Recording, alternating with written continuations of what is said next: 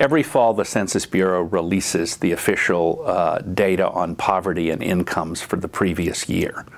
So this year, we're expecting poverty to increase, perhaps to as high as 15.5%. Poverty reached 15% in the recession in the early 80s and the early 90s, but hasn't been at 15.5% since the late 60s or early 70s. Poverty is high because unemployment in 2011 was above 8% in every month, and some parts of the stimulus bill began to expire in 2011. Poverty would have been even higher had the stimulus bill not continued to provide extended unemployment insurance benefits to millions of workers in 2011.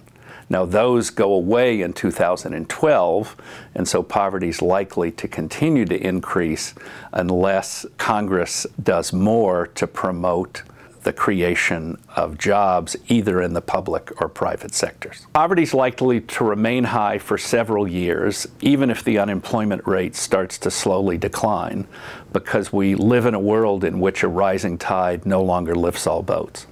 So we need to have explicit government policies to raise the employment and earnings of low-wage workers who continue to have difficulty earning above poverty incomes in the kind of economy we have.